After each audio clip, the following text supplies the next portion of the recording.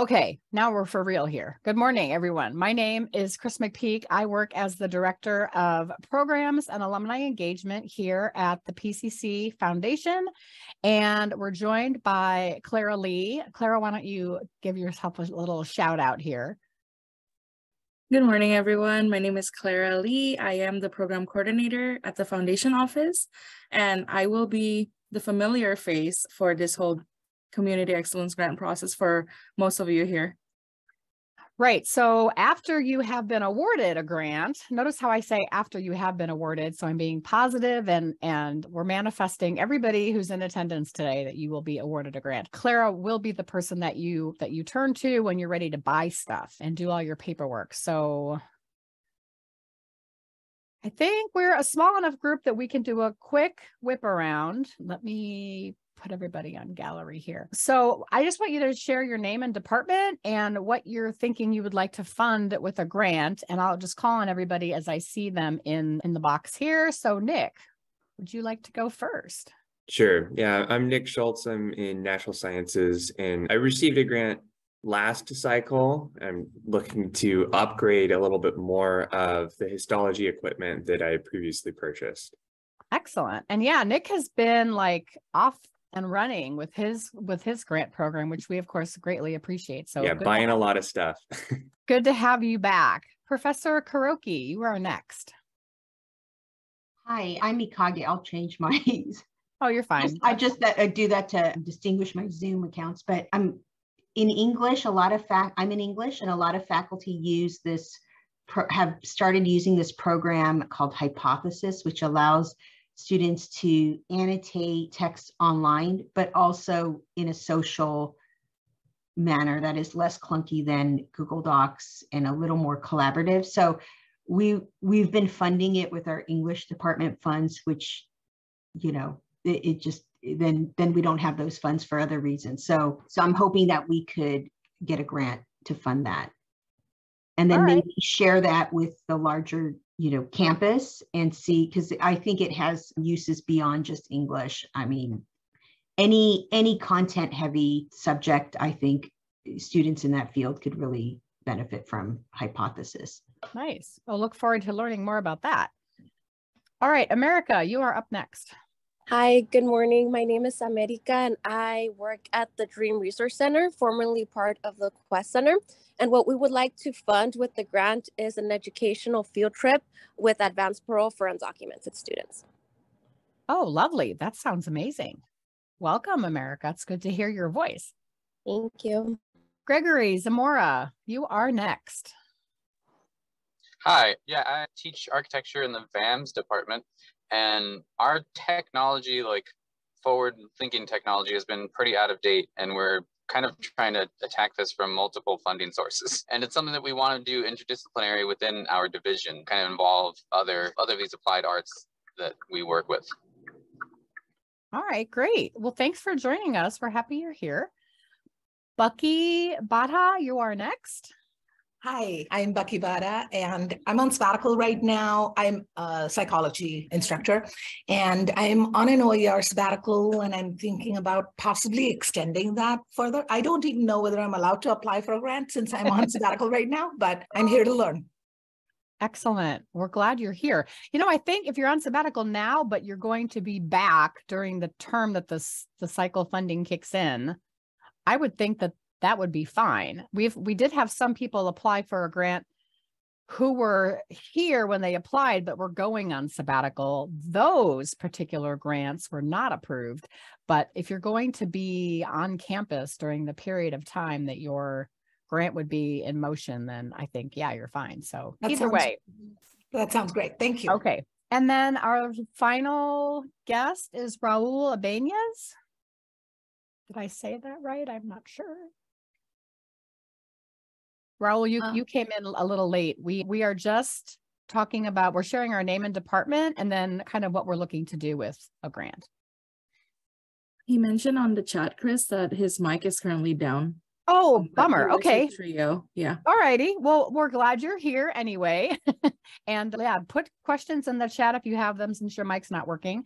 And yeah, let's get moving with our first first bit of info here. So we were very blessed with an incredible gift from Lizzie Scott, $30 million back in 2021. And Dr. Androjonas decided that this money would be endowed and that we would create a grant program that would allow funds to expand our programming and basically take what is an incredible college and go from good to great. So the idea, as the slide says here, is we're supercharging qualities of our culture, providing seed funding and experimentation space to nurture, test, and scale up new projects. Nick mentioned already that he had a grant from this cycle. Did you say histrionics? Histology. Histology. Okay.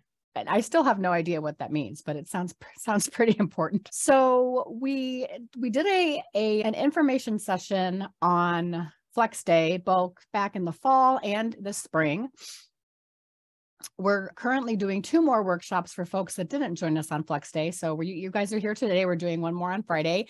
And the applications are now officially open on Academic Works, Blackbaud Award Management, which is the same software platform that we use for the scholarships. It has a very specific link. So you just need to answer the questions for this opportunity as opposed to needing to answer the questions for the student scholarships. So we'll send that link through the chat before we wrap up today. And there's a ton of info on our website as well. We'll cover a lot of that info today. We're going to close applications on March the 3rd, and that is the Friday going into spring break. And then we will announce recipients via email, but then we'll do kind of a big reveal at the annual PCC Awards festivities that last year happened out on the mirror pools within a lovely tent, and we'll do the RISER Awards there as well. And then you will begin to spend your funding for this grant cycle on July 1st, 2023. That is where Clara's role in this party really kicks in, because she oversees sort of the purchasing and the managing of the spending of the money. So items that we will fund, specifically items and equipment that support academic excellence and innovation related to student learning in the classroom. And the easiest way to categorize that is that we're here to fund student success. Hardware and software is something that comes up. A lot of folks have an interest in subscribing to particular software. What we need to clarify on that, though, is that this is not the program you are pursuing if you have decided that your own equipment that sits on your desk that you work on daily needs an upgrade, or you want to switch from being a PC person to a Mac person. So we're not upgrading individual equipment, but let's say you're wanting to fund a program where students will do design work on an iPad. We would be able to purchase iPads for a specific program, something like that. And of course, if we want the college to service the equipment, which obviously we do want that, then we want to make sure IT is involved in the grant conversation that you're having while you're planning, in terms of, what kind of equipment do you recommend? How do I order it? Let's get it labeled and all that good stuff. Okay, some specific things that we do not fund. So writing a grant that basically outlines a program that would require you to have an individual stipend for yourself, we're not going to fund that. Now, there may be stipends involved in your project, and a great example of this is the International Students Center did a grant that involved some stipending for some peer leaders, and that's something that we'd fund, because the rest of their grant included programming money to do events for students. There were stipends involved in a very large project that Thea Alvarado had submitted that involved some self-study work on a bigger picture project that the campus is involved in. So stipends are being paid for that. So that's just some examples. If you had an idea you wanted to do a self-study course on how to code, and it was just something that you had a particular interest in and thought, oh, this would be a lovely project to introduce to the campus, so I want to pay myself to do this project. That's not the type of grant thing we're looking for. Okay, so what also will not be funded is budget supplanting. So we want to enhance funding, not replace funding, if that makes sense. And we would like your projects to be able to be completed within 2 years. So this grant cycle is for 2023 through 2025. And obviously anything that would be in violation or conflict with district policies will not be funded. As you work your way into the grant application and Blackbaud Award Management, these are the very specific things that you'll be responding to. So the first question, what exactly are you requesting? This will be a 2 to 3 sentence description of the project, kind of introducing like, this is the working title and this is what we're going to be doing with it. The next question will be the big detail narrative on how that requested project or initiative will benefit students or benefit faculty and staff at PCC. So this is where you might go into, the outline. My project consists of A, B, and C, and it'll be rolled out in this timeline, January, February, March, etc.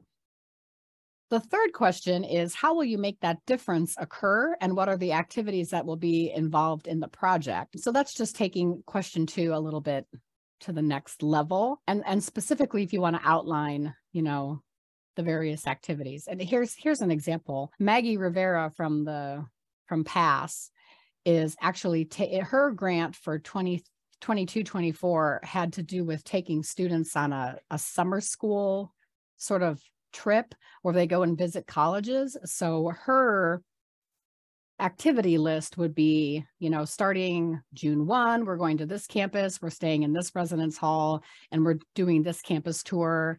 And then 2 days later, we're leaving, we're getting on the bus, we're going to this campus, we're staying in this residence hall, we're doing this tour. So that's sort of an example there. And then the next question, how will you know that the project is successful, and how will you measure attainment of your project goals? Here's where you're going to outline any sort of learning outcomes or key performance indicators, anything like that. How are you going to review the project and be able to say like, okay, I achieved my goal and this is how that happened. And then the final thing that you have to submit is a document explaining your budget. So you can do this in a couple of different ways. Some folks already know exactly what they want to purchase and exactly where it can be bought, and exactly the link and the dollar amount and the sales tax and the whole kit and caboodle. If you can figure that in a spreadsheet with quantity here, name of item here, link to purchase here, dollar amount here, that's fantastic if you can put that together. If you can't, because you have an idea for a concept and you need to build some quotes in, then you could do a document that would include a narrative on what you're planning to do and what you think your costs are going to be. Obviously, the closer that you get to specific exact costs that show Clara exactly where she'll need to go to make the purchase, that is going to be super helpful for the review committee. But we know that some projects might need a little bit more outlining, and ideally I would like to consider, we're going to do a speaker series. I'm going to consider, here's a list of people that are on my wish list, and this person might cost this much, this person might cost this much, etc. So you'll also have the opportunity to upload, I want to say up to 4 additional documents. 2 can be like scanned PDFs where you might want to save a website or a document that explains a particular piece of equipment you want to buy. And you also can upload up to 2 pictures to your application. So what, in our opinion, makes for a successful application? Well, we're looking for things that are original, innovative, exciting, different, and unique. Thinking outside the box, thinking big, big, big, as Bobby would say, like, what is the absolute pie in the sky on your idea, and where do you think you can take this concept? Obviously, as many details as you can provide, especially knowing that some of us that will be reading and scoring, Bobby Abram and I will both read and score. We don't have a vote in the selection process, but picture that someone that has absolutely knows nothing about engineering or foreign language studies or whatever Nick told me that he was working on again. Like when you're giving details, you want to keep in mind that a lot of us don't don't know some of the specifics of the type of program. So being able to explain to us, like, exactly what does this do? Layman's terms, I guess. A realistic spending plan is obviously super helpful. Thinking like, you know, we have up to $1 million to award in this grant cycle, but then we don't want you to request $1 million because then that would leave no room for anybody else to get funding. So thinking realistically, like, this is what it's going to cost for my project to come to fruition. But I realize if I get the whole thing, then there's not enough money left for other folks. Thinking strategically, like, how does this new program initiative take my department, take my division to the next level? Does this allow us to be more competitive for getting students or developing research? Does this allow I know Professor Kuroki was thinking of, you know, really changing the way you do your workload and taking that to the next level. So thinking in those types of terms, like this program, getting the seed money for this program is going to, you know, take us from B to C to D and forward from there. The next thing here is, what can you do if awarded funding, as opposed to what you won't be able to do if you don't get the funding. So the way you are skewing this application is going to be, my department will go from good to great with this grant money, as opposed to my department will not be able to service students appropriately without this money. So we want to think on the progress of, like, where are we taking the program, rather than this is going to sink us. So we don't want to see that in the application. And then if you're not fully funded, what is plan B or even plan C? And the way I describe this on Flex Day is kind of, if you think of the Gap Corporation model. So you've got your Banana Republic version of your grant, and then you have your Gap version of your grant, and then you have the Old Navy version. So thinking in those terms, like, maybe you ask for $100,000, but if we only award you 75, can you still make your program work? I hope that makes sense. Okay, continuing along the lines of what is going to make for a successful application.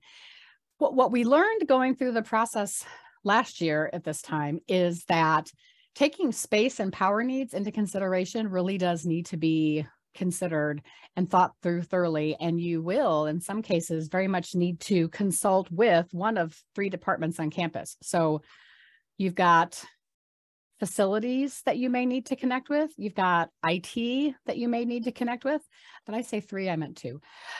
In terms of where things are going to go and how they're going to be installed. I'm thinking too about, like, when you buy a washer dryer pair at Home Depot, you have the option to check the box that says, do I want expert installation for this much money? Well, is what you're buying something that's going to be able to be installed by our facilities people or by yourself, or are you going to need to add that expert installation in the mix and include that into your grant application? Thinking about power needs, where am I going to plug this in, and do I have the right kind of power to plug something in? My husband was an electrician for a few years, and so again, with the washer dryer model, he had to make a conversion to one of our electrical outlets in the house in order to plug the dryer in that we bought. So is that kind of modification going to need to be made in your particular case? And thinking again about space needs, you're going to create a workspace for students in a particular organization, and you've got just the room in mind to have this, but you don't really know who's responsible for that room or if it's even available for you to take for your initiative. So knowing, like, what's the planning for the space needs in the area that you're thinking of putting stuff. There was an example, a couple workshops from before, like we're going to do a Peloton studio for students so we can have Peloton courses, but we have no idea where we're going to put these bikes. We just know that we want to have them. Well, if you don't know where you're going to put the bikes, there's kind of no point in requesting them. So those types of things are going to be super important to think about as you are considering the type of initiative you want to put forward. And we have a logic model thanks to Richard Larrett from Facilities, and I will make sure that we get that emailed out to you following the workshop. Clara, if you can make a note of everyone who is here so we can email that out. We handed that out at the at the sessions on Flex Day. And having that document from Richard was really incredibly helpful for us in terms of thinking of, wow, these are important things to consider as we're looking at evaluating these grant proposals. So we'll run through that very basically right now. In terms of questions to ask yourself in consideration, how does the project or initiative impact the workspace? So again, do I need space or reconfiguring of space? Is what I'm buying going to actually physically attach to the building or need to be installed in a specific place in the building? Does it need power, and where am I going to plug it in? And then again, the checkbox for the expert installation, am I going to need to add that to my grant application? Where's it going? Do I have that space? Is that space assigned to my department or division? Is it part of the area where I work?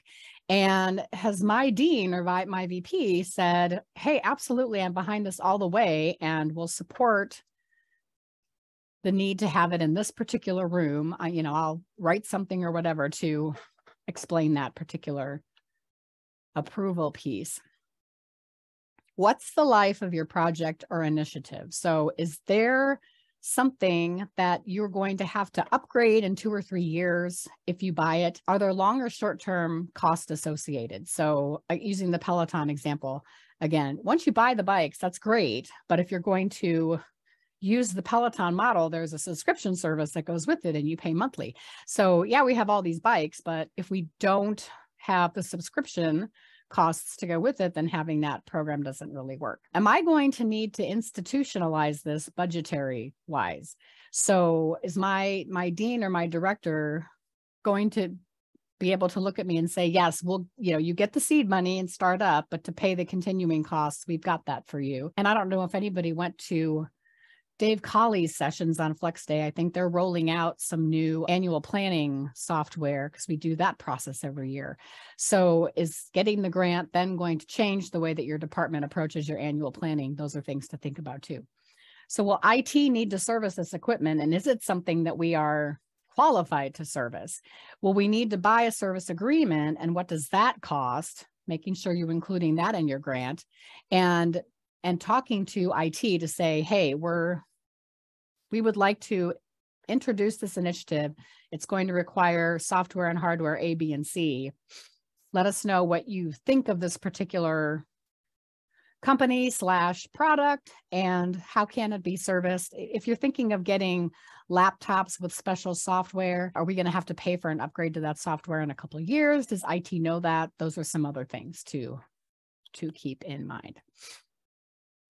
Okay, so now we're going to fast forward to April-ish, and yay, congratulations, you guys. You are grantees for the 2023-2025 cycle. Give yourselves a round of applause. Woo, this is so exciting. So now we're going to come to the recognition event and we're going to celebrate.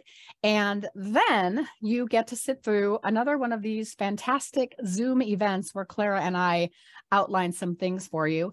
The orientation program that we have is going to kind of walk through. We have 5 pieces of paperwork that you'll use to conduct your grant purchasing business. We have an MOU. We have a kind of a prerequisite form. There's the actual funding form itself for disbursement requests. If you have items that you're ready to purchase, and you kick that over and Clara will buy that stuff for you, or in cases where you might need to buy something at a local Office Max or Office Depot, we will allow you to spend some of your own money and submit for reimbursement. There's a dollar limit on that. So you can't fund your new drone with your $10,000 credit limit American Express. But if you've got to buy some special paper at Office Max, we'll kick that back over to you. And we will walk you through the process of doing the stipend request thing. It's a beast on its own that Clara and I still don't fully understand it. Thank goodness for Clara that she does. It's a little bit of a sticky wicket, but we'll walk you through that as well.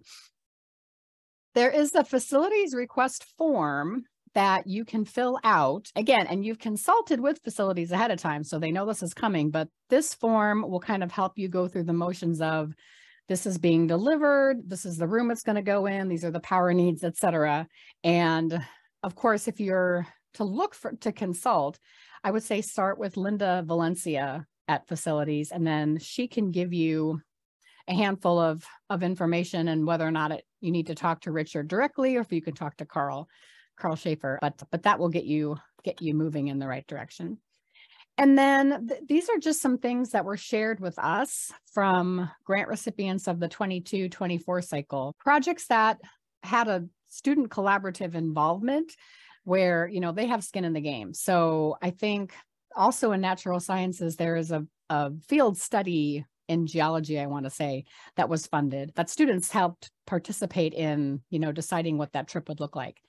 The opportunity potential to involve other campuses or other organizations is really special. Bobby was quick to remind us too that for some things, like we had a grant request from the last cycle that was not funded, where a group, a particular academic department wanted to involve all the high schools in the mix, but they didn't have the preliminary conversation with folks in the school district on whether or not this was a program that they wanted and they were on board with.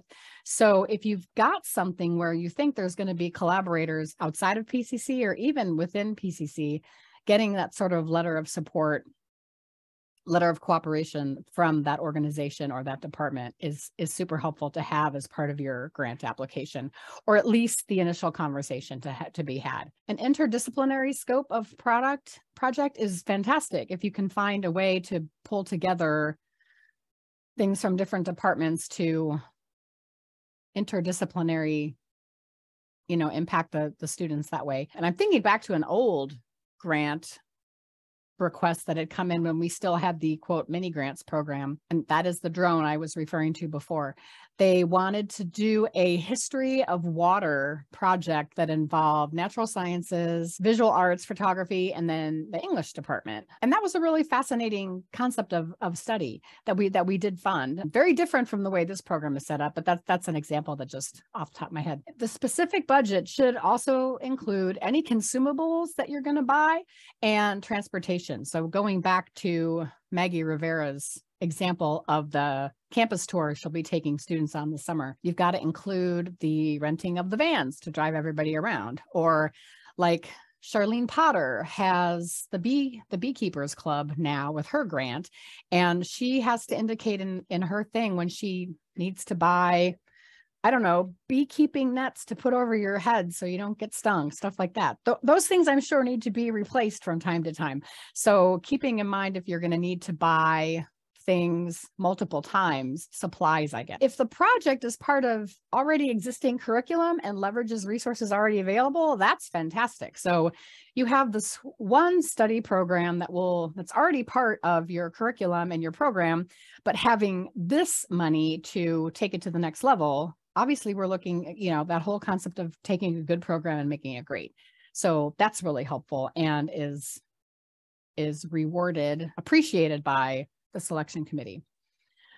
Projects that expand a department's reach and provide training, workshops, and advising. So a fantastic example of this is what Don Lowell is doing over at the Small Business Development Center. They obviously already work with supporting entrepreneurship for students, and they requested money to have a speaker series and a bunch of Zoom workshops throughout the year.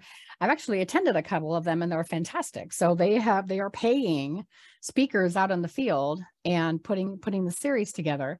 And then those experiences, going to the next bullet point, and events that create an ecosystem and a community, that's kind of something that's happening with their business workshop series that they're doing out of. So the SBDC already existed and they already had this kind of programming, but now our funding from the grant program is helping them take that to the next level. So funds being spent on outside trainers, marketing, and a signature event, that stuff is all super fantastic as well.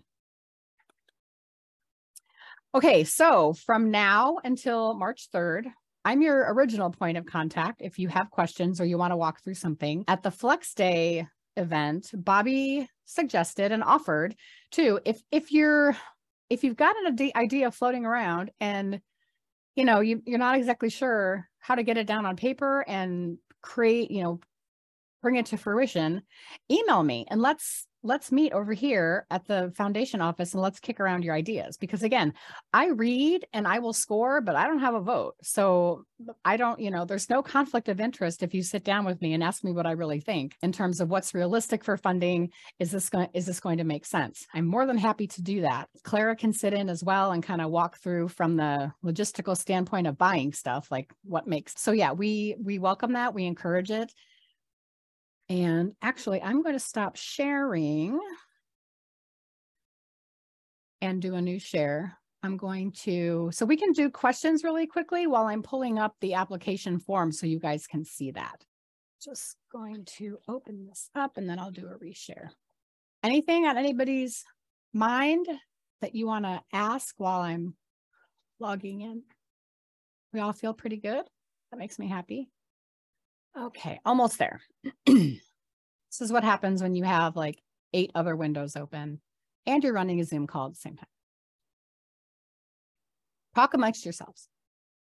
Okay. All right, I'm going to share my screen again and kind of show you what this looks like.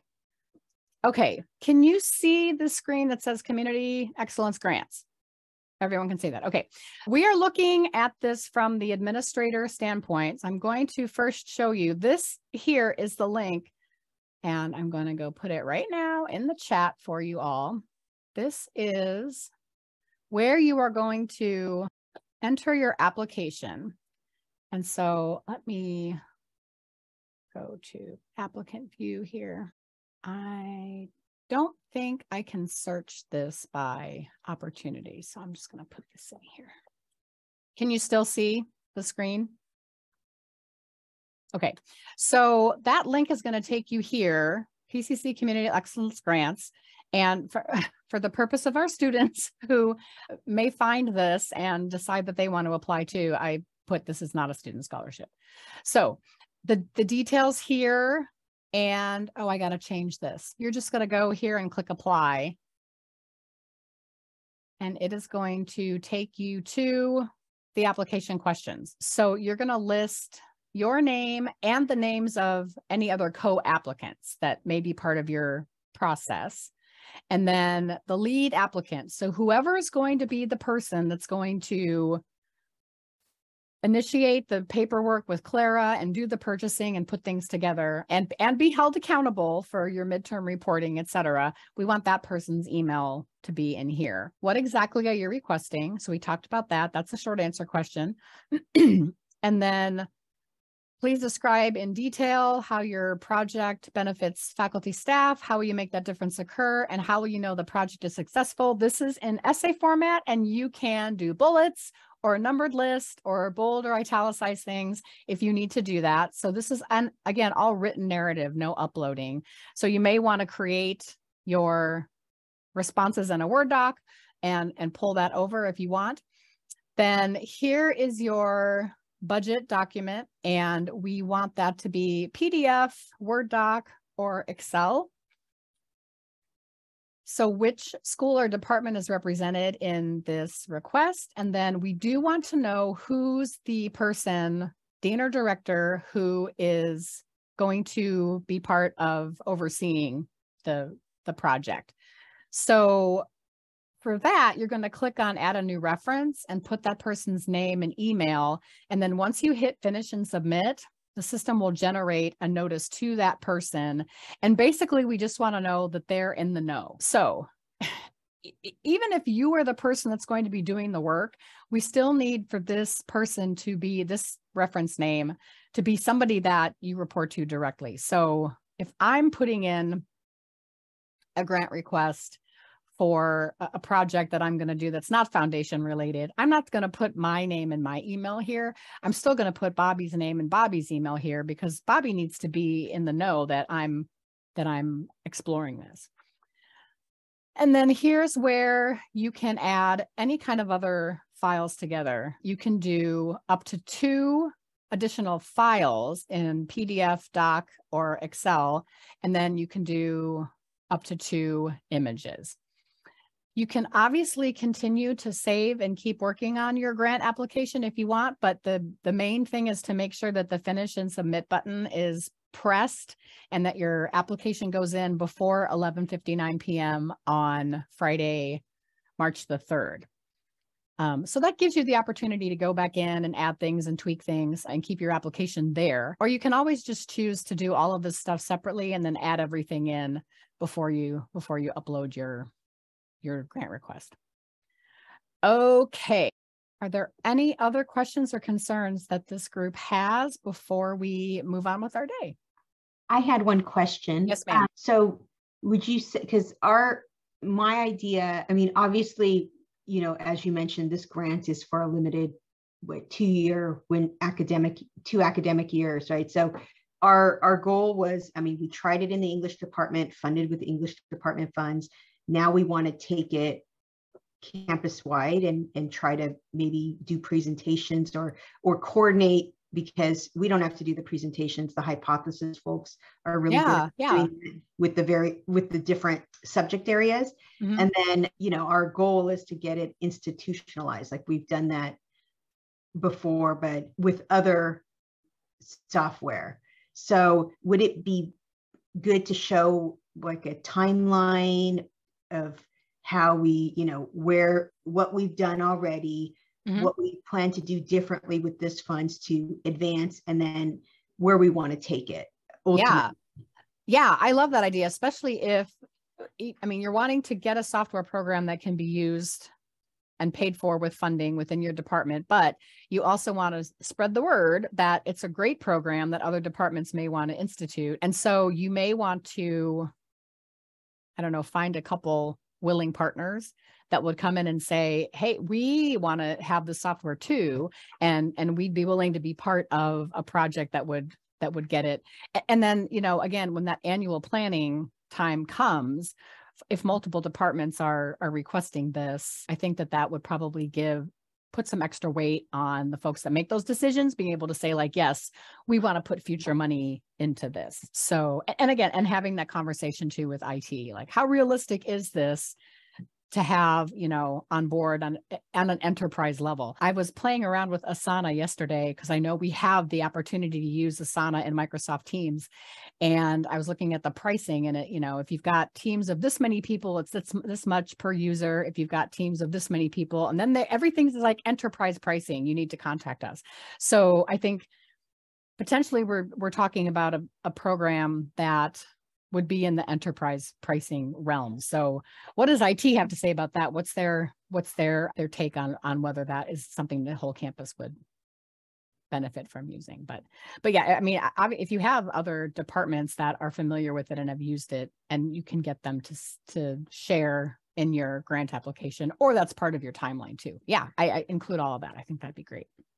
I know, and you've got me really curious now to see like what hypothesis it's a really cool activity, but the students seem to really gravitate towards it, and it's very user friendly, and it works really well with OER text. Mm-hmm. You know, which was one of the big complaints from faculty in our division. Well, I don't want to switch to OER because then students aren't annotating as much, and here's a great way for that to happen, to take notes, to retain the info, and then to think more critically about the reading material. But it's funny, we're already over, you know, we had the money to support, because it's like a per user fee. Yeah. So we had enough to support this many, and we're already over, but the hypothesis has been really generous. I mean, obviously they want business, but they've been very generous because we've gone over, and there's more, because we showed it to more faculty and they're like, oh, we want to try it. We're like, oh no, but we're over. What do we do? You know, so yes. So anyways, thank you. I think that really helps. Yeah. Awesome. America put something in the chat for reference. Does it have to be a dean or director? My boss is a coordinator. May I put her? And yeah, I think that's fine. That's fine. We can always circle back to a higher level person if we have to. Does that help, America? Yes. Okay. Fantastic. Did anyone else have questions? Yes, Nick. Yeah, I had one actually about the reporting process of progress throughout the grant. I'm not sure if there's a proper format for that or what that looks like. I'm actually talking to Bobby about that today. We had a couple of ideas. I was just going to kick out an email to everybody saying, you know, it's about midterm reporting time. Here's the things we want you to respond on, but then Bobby wanted something more, what's the word I'm looking for? I just like space on what I want to call something, a uniform, something that everybody will fill out the same thing. So I'm thinking like, oh, maybe we just need a Google form to do this and that'll be easier. So I'm going to confirm that with her at 10 a.m. today. And then you should get something from us shortly reminding current grant people about the reporting cycle. Okay, perfect. Thank you. That is coming. And then the final report is actually going to be something super simple. At the end of the 2-year grant cycle, we'll probably do a little foundation event at like the University Club, and everybody will come and bring 3 pictures that kind of outline what they did, and everybody will get a chance to share. So we are very blessed. Lindsay Scott's organization is not requiring the same level of grant reporting that, say, the federal government wants. So we can, we can make it a little bit more fun and celebratory, which is nice for you guys, because it's, if you manage grants on a regular basis, you're like, oh my God, another annual report. This is awful. A little less stressful. Yeah, we want to make it fun and happy. Okay, is there anything else I can support this group with in the immediate here and now? Otherwise, I'm going to run to my staff meeting. Okay, well, you all know how to reach me if you need to ask me questions. By all means, if you want a meeting and you want to kick some stuff around, we can do it here. We can do it via Zoom. I'm happy to look at anything before you submit it if you want my feedback on that. I was telling them at Flex Day, one of my favorite things in the whole world is when a student comes to me and says, I'd like some input on my personal statement, and I'm able to talk them through that. And so my second favorite thing in the whole wide world would be a faculty or staff member saying, I would like some input on my grant application, and for me to be able to support you all in that way. So that's my story. Y'all know where to find me, and I'm just going to wish you all a lovely day and a happy week. And I look forward to seeing all of your amazing applications in March. Thank you. Thank you all. Have a great day. Thank you so much.